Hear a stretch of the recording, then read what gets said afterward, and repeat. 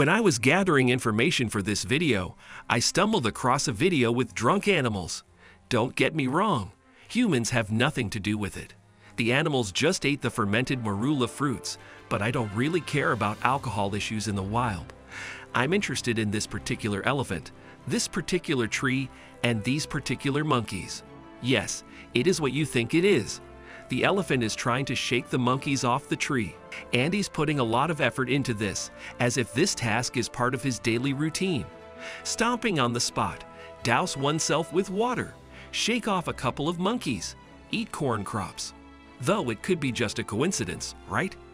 Animals do thousands of strange actions, some seem meaningful, although there is actually no rationale behind them. Maybe the elephant decided to shake the tree just because he felt like it, or to shake down not fully ripe fruits. You never know.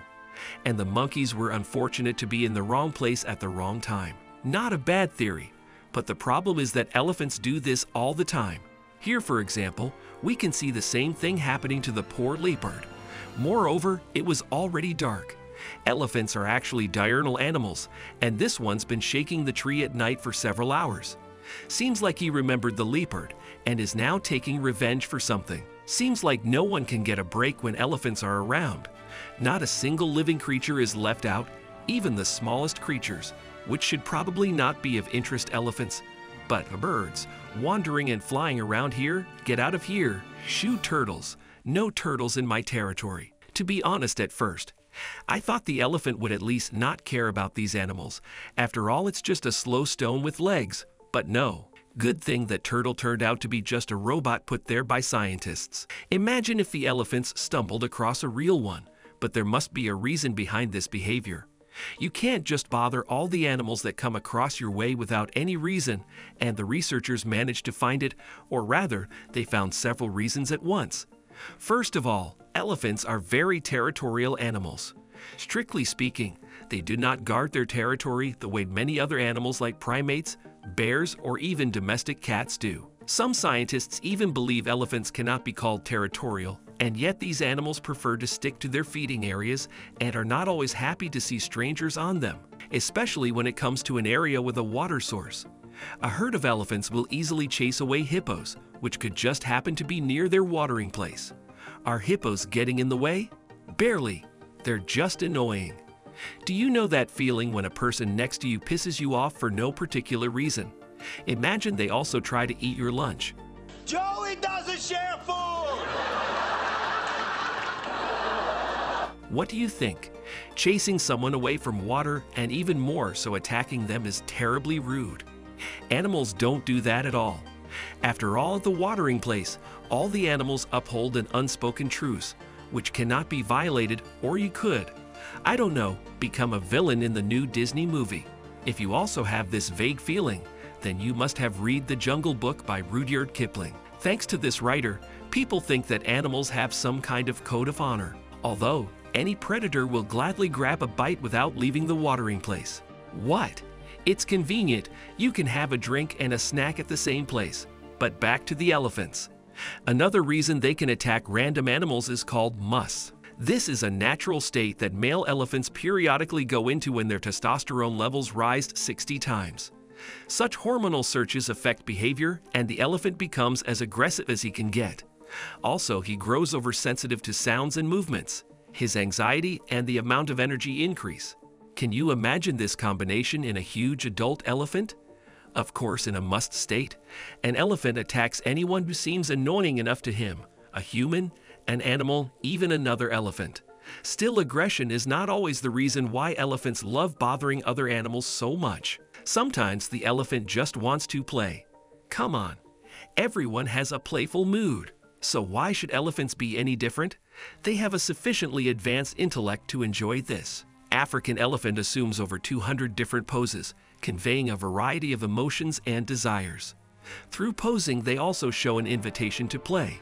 It's just that not all animals can recognize it. Well, even humans do not always understand what exactly elephants are trying to express.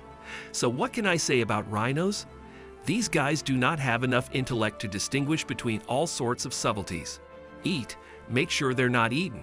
Procreate, They love simple things. So when the elephant wants to play, he receives aggression in response and then fights back. Listen, this is probably very sad, to have really cool cognitive abilities and live in a world where few creatures can understand you.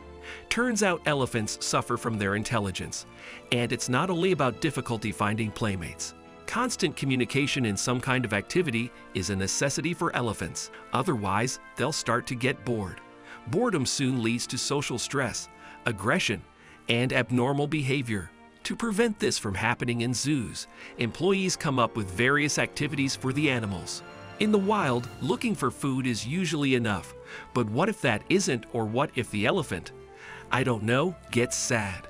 It's unlikely that praying mantises or goldfish have these kinds of issues, but elephants can easily get upset due to some external factors. Even accidentally seeing a snake is enough to get the animal upset. In response to a stressful event, elephants usually raise their ears and tails and then make a low rumble to ask for consolation, and it works.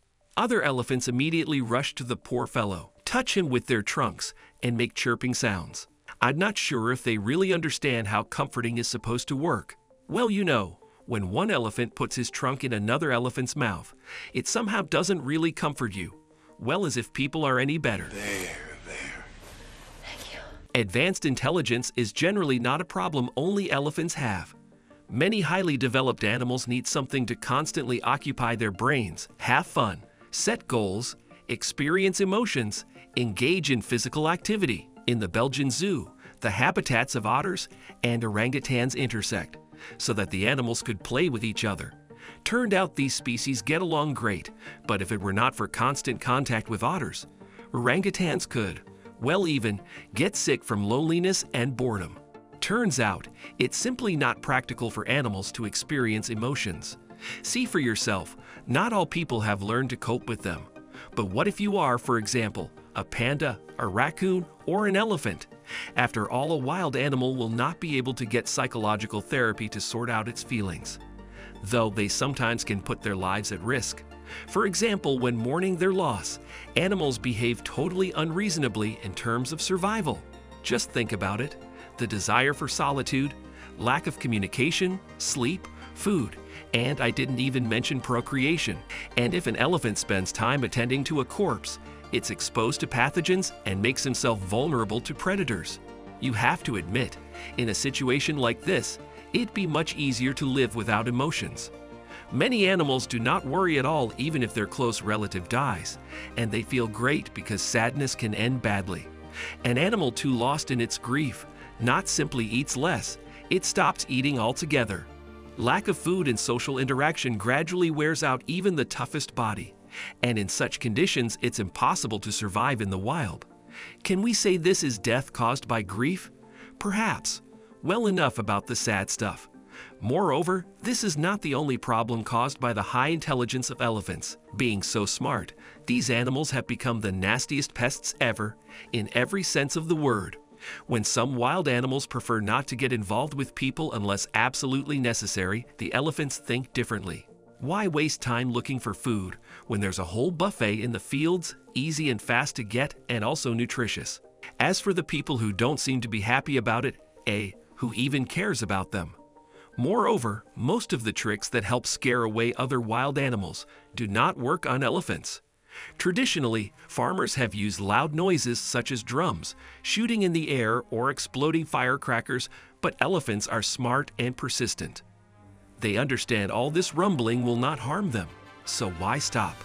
What's more, according to National Geographic, elephants have even learned to pull tranquilizer darts from each other's sides. No, really. Anyone still hoped the drums would work on these guys? It seems so weird. It almost sounds insane. But bees really help people fight these huge mammals. African elephants are afraid of their bites because insects, especially African honeybees, can sting the eye or inside the trunk. The best way to avoid pain is stay away from the hives or even run away when you hear the familiar buzzing sound. So, for now, the only fail-proof and effective way to deal with elephants is to install a fence made of beehives. Though let's wait a little, perhaps the elephants will soon come up with protective suits. See you later.